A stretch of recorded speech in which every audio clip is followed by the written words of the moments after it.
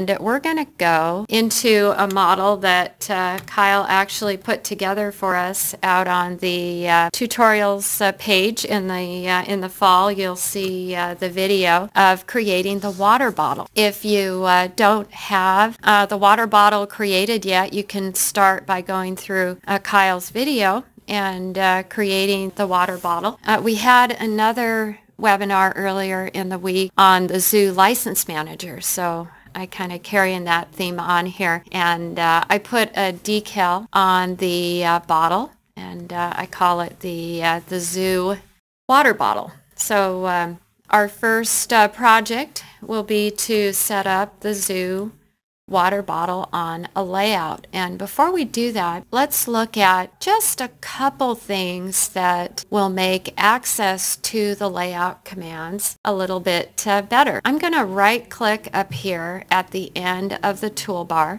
I'm going to go down to show toolbar, and I'm going to scroll down to the block toolbar. I'm going to be using block insert to bring in a title block eventually.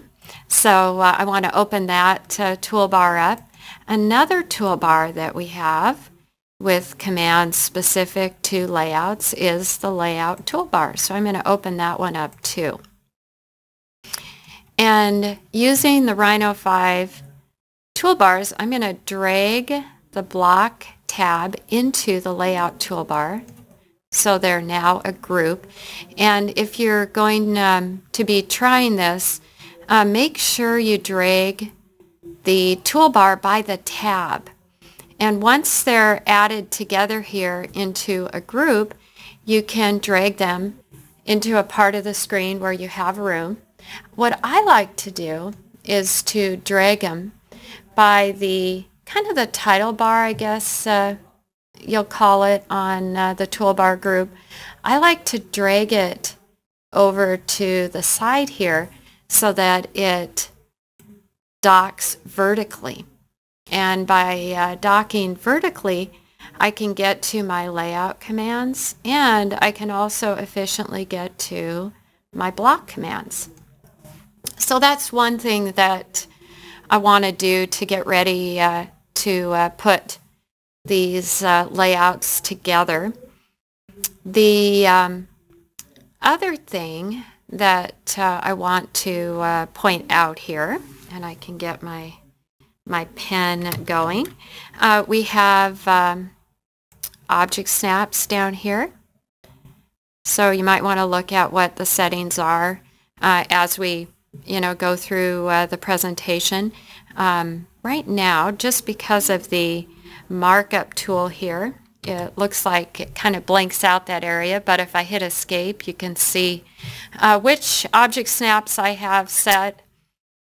I usually keep, this is just the way I work, I usually keep a lot of object snaps going, and then when I notice one getting in the way, I'll turn it off. I use the same theory for Smart Track. I usually keep it on until it's getting in the way and then turn it off. So I have it on right now. I also have planar. That may not be necessary right now since the geometry is already done. The OSNAP part of the status bar now enables and disables the OSNAP. And I've got gumball going, so there'll be various times that we'll be using gumball. So those are the modeling aids that I have set. I also want to take a look in options, and one of the ways you can get to options is from the yellow gear up here. You can go to tools and options. So options is broken down into two parts: the options that are saved in the Rhino model and Rhino options that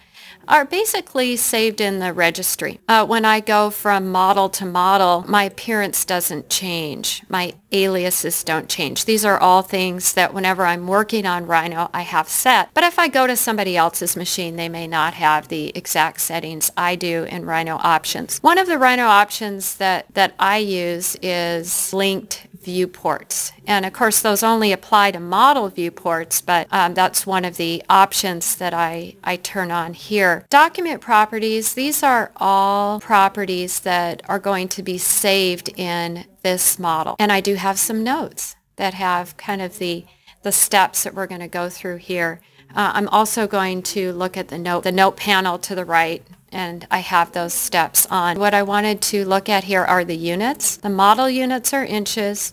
The layout units are also inches.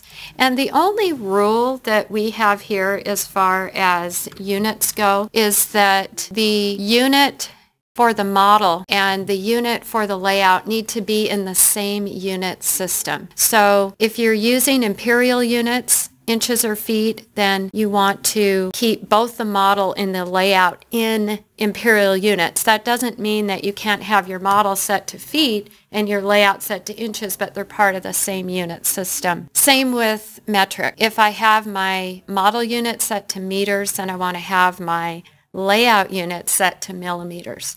And you may be thinking, well, I want to mix those because I want to do my model in millimeters, but I want to be able to set it up on the layout in inches. You can. There is a way that we help out with that, but when you're here in the model, you still need to have them in the same unit system. And then we have a way to translate the layout size at the time that you're creating the layout into whatever unit system kind of makes sense. The settings here for the model, they need to be in the same unit system, and we can talk about that a little bit more when we get going, but I want to lay that out right now as one of the rules for layouts. Up under annotation, we're going to spend a lot of time here. In this particular model right now, we do not have annotation scale on, which is typical when you open a model that was created in a previous version of Rhino. But we'll turn this on kind of strategically here in a little bit.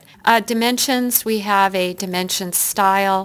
We also have hatch styles and line type styles, and all of these are under the category annotation. And I'm going to uncheck hatch scaling too. We'll turn these back on as we get into the layout.